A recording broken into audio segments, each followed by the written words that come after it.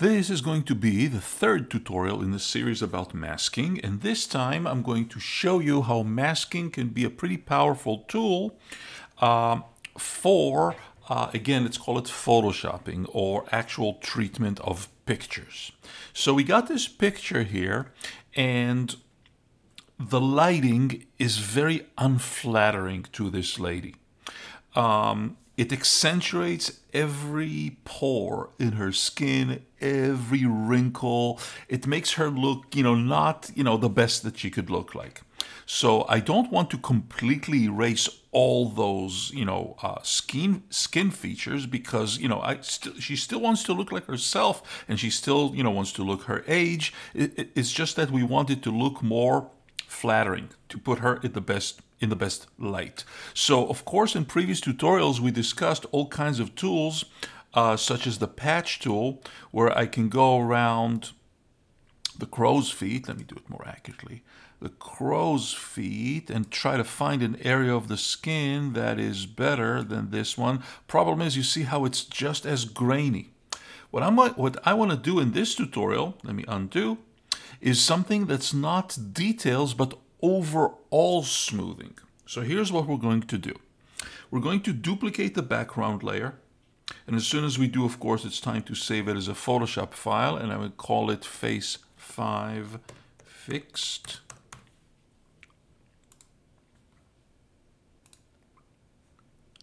Where I got a background layer and I got a layer that's a duplicate of it on the top. And let me call that layer Blur. First thing we're going to do is select this layer, all of it, go to the filters, go to blur, and there's actually two kinds of blur to choose from. I will show you both and let you decide which one you think is, your favorite. I will start with surface blur, which, skin is a surface. And under surface blur, it starts looking pretty scary. I will use threshold and radius. Right now, if you like these settings, I'm on threshold 26. Threshold is how sensitive it is. If I lower it down, it's not sensitive at all. And then I start raising it.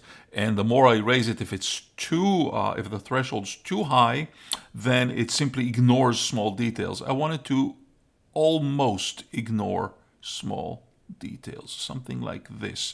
Then with the radius, it's like the spread of it, like the blurriness of it. I don't want it to be too low, not too high.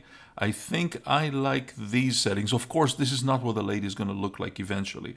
This is just how much I want to smooth the skin when it's fully smooth. And I click OK. And now I got a blurred layer and a background layer. The next step will be to add a mask to the blurred layer because I don't want to use all of it. I want to use only some parts of it. And this time I'm going to add what's called a reverse mask. Not a white, but a black mask. To add a black mask instead of a white one, on the Mac I'm holding Option. If this was Windows, I'll be holding Alt. And while doing that, adding a mask. And I add a mask and it's totally black, which means it's totally transparent. It shows none of the blur.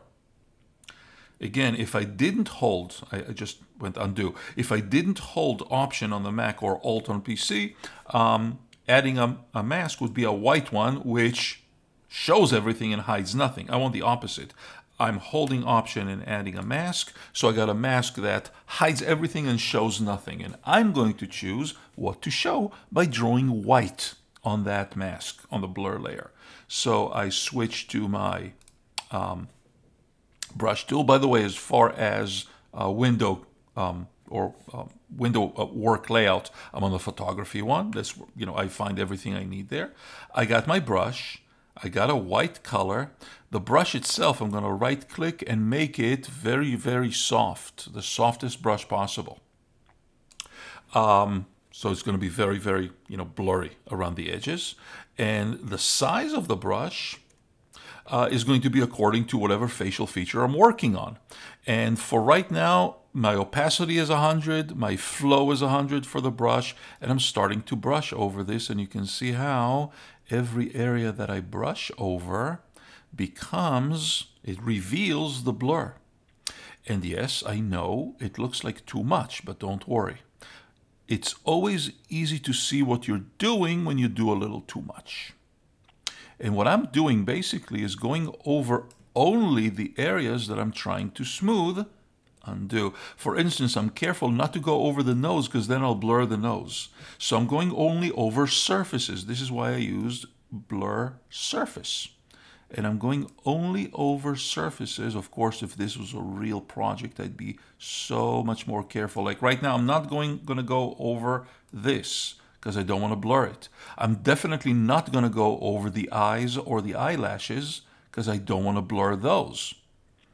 All I want to blur are the areas of the skin that are too sharp.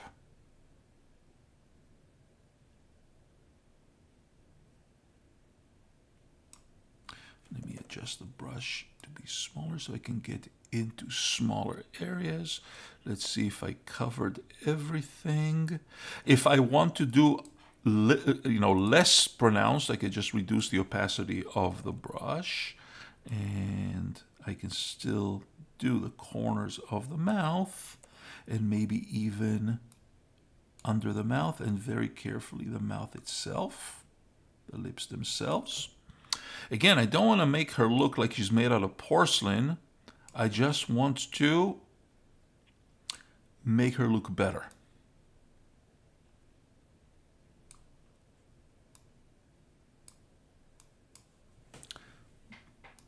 To me right now, this looks too photoshopped, too smooth. Anyone can see that I've done this. But, by the way, see how I ended up actually drawing a mask? Everything I drew ended up a white mask. White shows the blur, black doesn't. Then what I could do is just reduce the opacity of the whole layer to my liking. Original, nothing, or everything, or somewhere in between, which still makes her look like herself. You can still see all the skin features, but just a lot less of them. Without the layer, with the layer, without the layer, with the layer. She looks just so much better, with that blurred layer, showing only the blurred areas. And I can always revisit this and go, oh, maybe I want to add more under the eyes. More white, opacity 100, and nope, too much, undo. Or I can erase areas by drawing them back to black. If I, for instance, drew on the hair, I, accidentally make the hair blurry, and then let's say I continued and did something I do like doing. Oh, how do I get rid of this? I just switch the brush to black, and whatever I draw black on returns the sharpness of the layer below.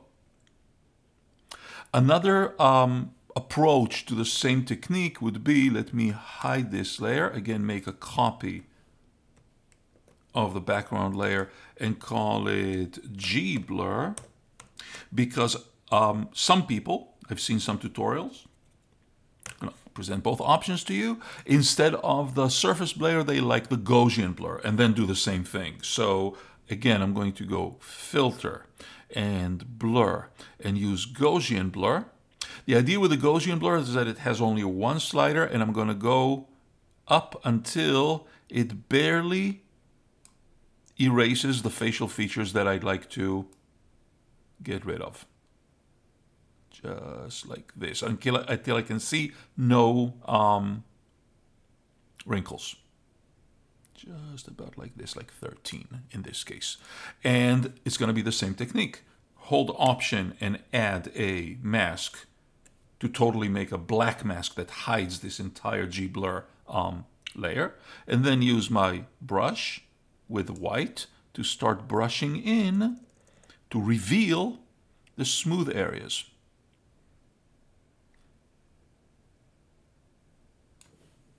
I'm doing this quick because this is a recorded tutorial. You realize how important it is for the brush to be, 0% hardness, not 100%. It depends. For instance, when I get to a facial feature here, I'm going to make it 100% hard so I don't go over the nose. So I can leave little, areas that are untouched and be very precise about what I'm trying to touch and what I'm trying not to touch. So I'm playing, like right now this is too hard.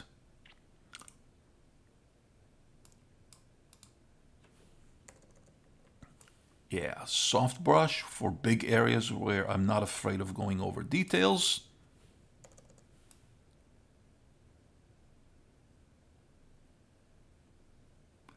And a smaller, maybe more harder brush for areas where I'm careful not to step over details.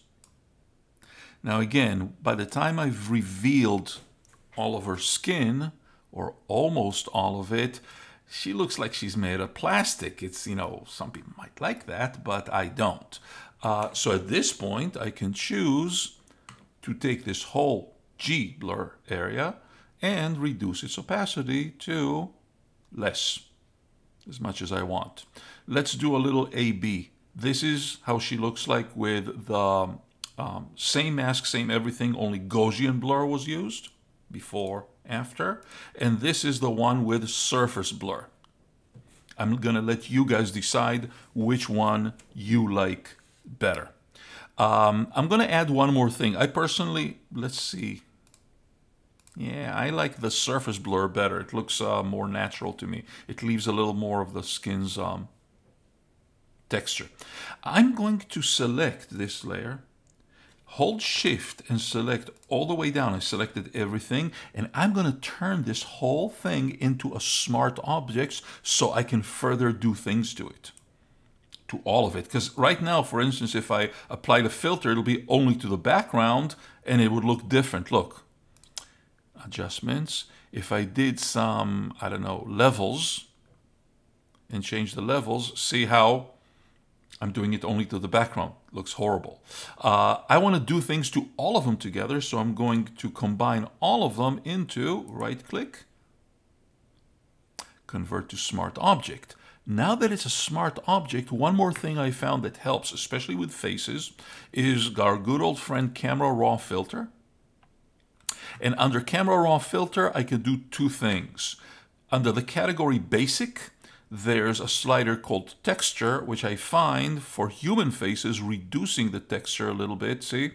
Gives me a lot of control over the pores of the skin. Another thing I can do is play around with the clarity. Just be careful. If you move clarity all the way down, again, it's like blurring everything. You move clarity all the way up, it looks, you know, it looks she's a zombie. So a little play, maybe a tiny little reduction in clarity, tiny little bit. I definitely want to increase the contrast. And one last thing, under the category detail, I can play around with some sharpening to sharpen the areas that are sharp, but compensate with noise reduction. Again, too much noise reduction and it looks like, you know, like she's made of plastic. A little bit of noise reduction looks good to me. I click OK, and all of this is a smart filter because I turned this into a smart object, and then I can always change my mind or see what it looked before, after. I do like it, the after, better. It's a slight, more, very subtle change, but it's actually a big improvement. And still, it's not like she's, you know, she doesn't look 15. She looks her real age, only just better than the original picture made her look. A little more flattering.